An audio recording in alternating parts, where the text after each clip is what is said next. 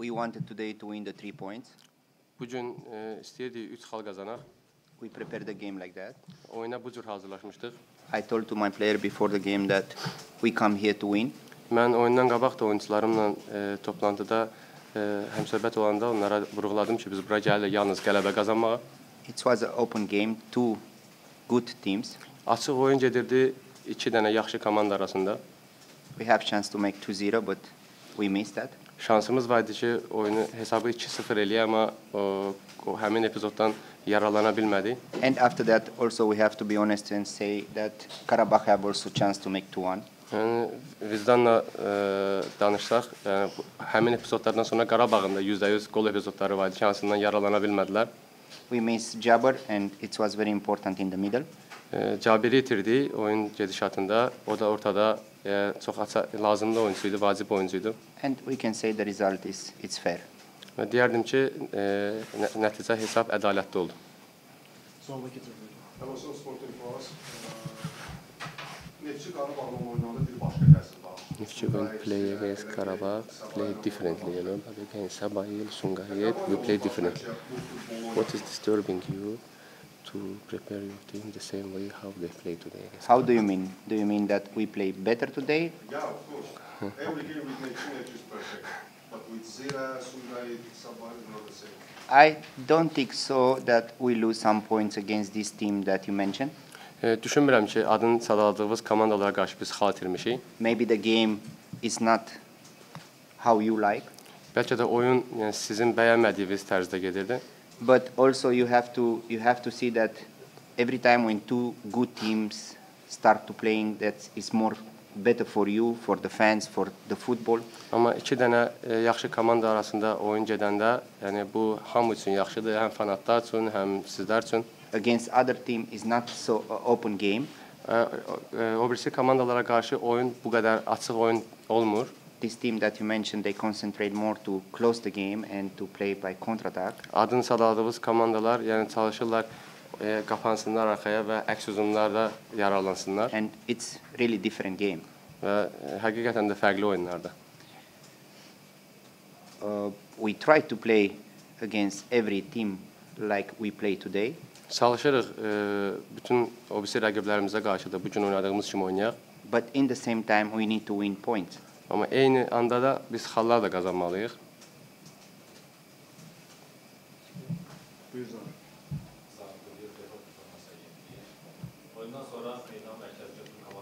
After the game, you meet with all the teams in the circle. If it is not secret about what you talk to them. I told them that we miss today to win the game. Mən onlara dedim ki, bugünkü oyunda qələbə qazanmağa çox yaxın idik. Our really target was to come here and win the game. Sözün əsl mənasında bugünkü oyuna məqsədimiz bura gəlib qələbə qazanmaq idi. But on the end we have to be happy with the results and with the good game. Amma sonda da yəni oyunun hesabı ilə, nəticə ilə və oyunumuzdan razı qalmalıyıq. The goal what we received was very easy. Buraxdığımız gol çox asan bir gol idi. We should to attack the ball outside. Biz yəni kənarda topa hücum eləməliydik, yəni bağlamalıydıq. Not let the player from Qarabağ to cross the ball in front of the goal. İmkan verməli deyildi ki, Qarabağın oyunçusu oradan ötürmə eləsin. Make a tackling, kick the ball in the corner. Sürüşmə fəndi ilə və yaxud topu everything that is not dangerous for us. Və yaxud yəni elə bir qarşını almalıyıq ki, bizim üçün təhlükə olmasın. But like I told you, every time we are on the process, we try to do that every time much better. Mən sizə əvvəlcə vurğuladığım kimi biz bu proses davam eləyir, çalışırıq daha da yaxşı oyundan oyuna. I try to put in the head from my players that they play for Neftçi and Neftçi is a big club with big tradition. Çalışıram oyunçularıma yeridim ki, yəni onlar oynadığı klub böyük klubdur, böyük ənənəyə malik bir klubdur. It's very heavy when you go outside in the pitch. Yəni çox ağır olur, yəni meydançaya girəndə. It's very heavy the t-shirt. Yəni bu formanı daşımaq özü bir ağırlıqdır. And if you don't take this very serious and you don't have this in your heart, every game will be very difficult. Və buna ciddi yanaşmasan və bunu lazımı kimi qəbul eləməsən, hər oyun sənin üçün meydanda çətin olacaq. Buyurun. In the last game, you remember İsmail Zefergal'la when we play here, İsmail enter and you take him back again, you change him. And today in this game also, what is the reason of this? Yeah, it was a difficult period for us. We have to win some second. Bizdə həmin period çox çətin, ağır period idi. Biz saniyələr qazanmalıydıq. Sometimes happen these kind of changes. Bəzən belə əvəz etmələr olur. It's nothing against EC or against the players. İsmailə qarşı heç bir iradım yoxdur və yaxud hansısa başqa bir oyunçuya. It was only a change to give my players a little bit moment to prepare the defense, to prepare the game, to be more focused for the last minutes. Sadəcə olaraq, yəni orada vaxt tutaraq oyunçularıma imkan yaratdım, şərait yaratdım ki, müdafiəni qursunlar, biraz rahatlansınlar meydançada. If you want to understand me like a coach, this was like a tactic change. Əgər məni bir baş məşqçi kimi anlamaq istəsəz, bu mənim üçün yəni taktiki bir dəyişiklik idi.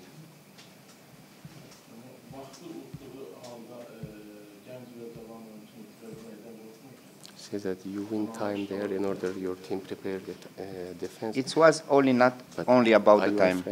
You want to know that if you are not afraid to lose such young player as Ismail, you know. No, I will not lose the player. I speak with the player every time. Mən oyuncunu itirmərəm. Mən o oyuncularla hər zaman mütəmadi olaraq danışıram. If you see EC is coming in all our games. Bilmirəm, fikir versəz, İsmail demək olar ki, hər oyunumuzda, yəni oyuna sonradan da olsa daxil olur. In the last game when we play home, I was not happy with his game. Son evdə oynadığımız oyunda İsmailin oyunundan narazı qalmışdım. But I tried to encourage him, I tried to protect him, I tried to teach him what he have to do. Çalışdım onu həvəsləndirim, çalışdım onu qoruyum və çalışdım onu öyrədim ki, nəyi düzgün eləməlidir. And today I give him again the chance. Və bu gün ona yenidən şans verdim. But this change, it was only for us to prepare a little bit the team. Sadəcə olaraq bu dəyişikliyi yenə vurğulayıram. And he will understand for sure. Komandanı hazırlamaq üçün idi. O da məni mütləq başa düşəcək.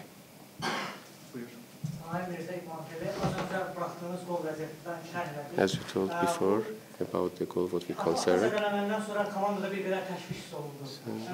After getting injury, the players start to be afraid. Can we say that after this, you know, it's because of this psychology situation? Who was afraid? No, like after Jabir injury, like the team start to be afraid, you know, to play. Can we Our say team? That? Yes. I don't think so. I didn't have time to see something like that. Mən vaxtım olmadı bunu siz gördüyünüz kimi görüm. I really was concentrate for the game. Mən sözün əsasında oyuna konsentrasiya olmuşdum. It's football, it's happened. Futboldur, belə şeylər baş verir. It's not nice moment for us. I'm sorry for Jabir. Bizim üçün yaxşı moment deyil. Cabirə görə də üzülürəm. But the players are professional and they know what's happened. They have a risk every time. Futbolçular peşəkardırlar və onlar bilirlər ki, yəni hər an risk baş verə bilər. This is our life. We are used with something like that. Bu bizim həyatımızdır və buna artıq öyrəşmişik.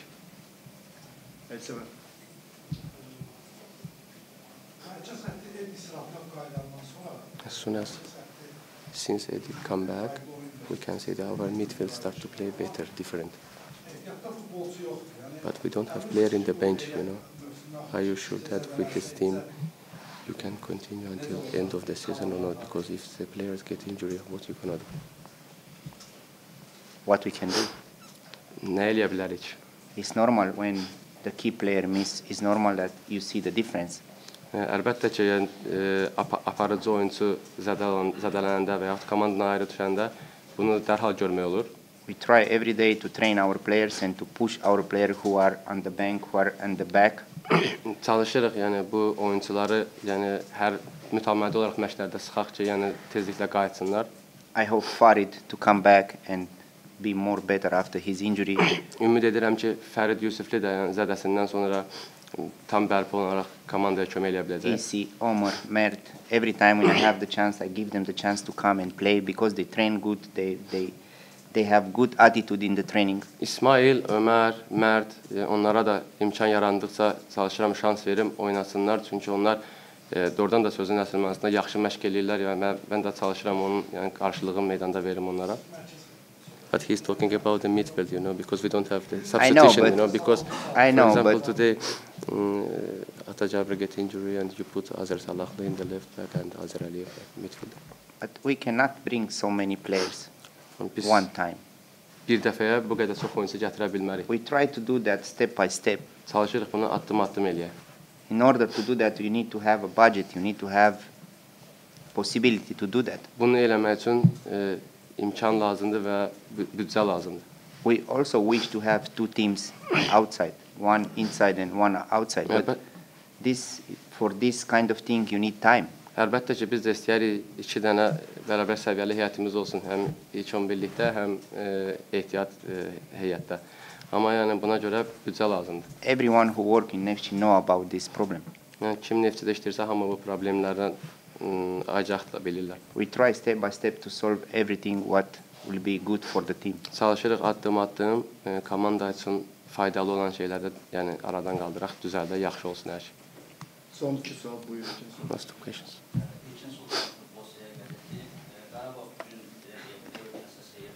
Qarabağ today play without 5 players from first 11, but second half they come and they score their goal. We can say that this is the first 11 of Neftçi, you know.